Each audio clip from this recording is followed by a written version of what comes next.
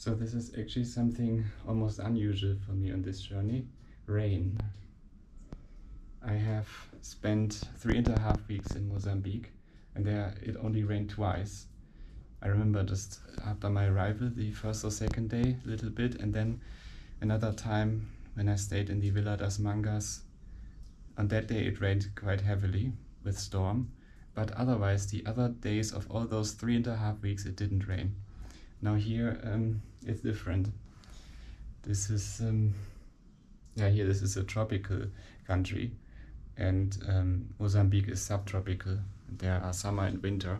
Right now it's winter there, and so it seems it doesn't really rain much in winter in Mozambique. But here are no such seasons, and I'm not sure. Maybe it's rain season. There are such seasons like rain season and dry season in those tropical countries usually.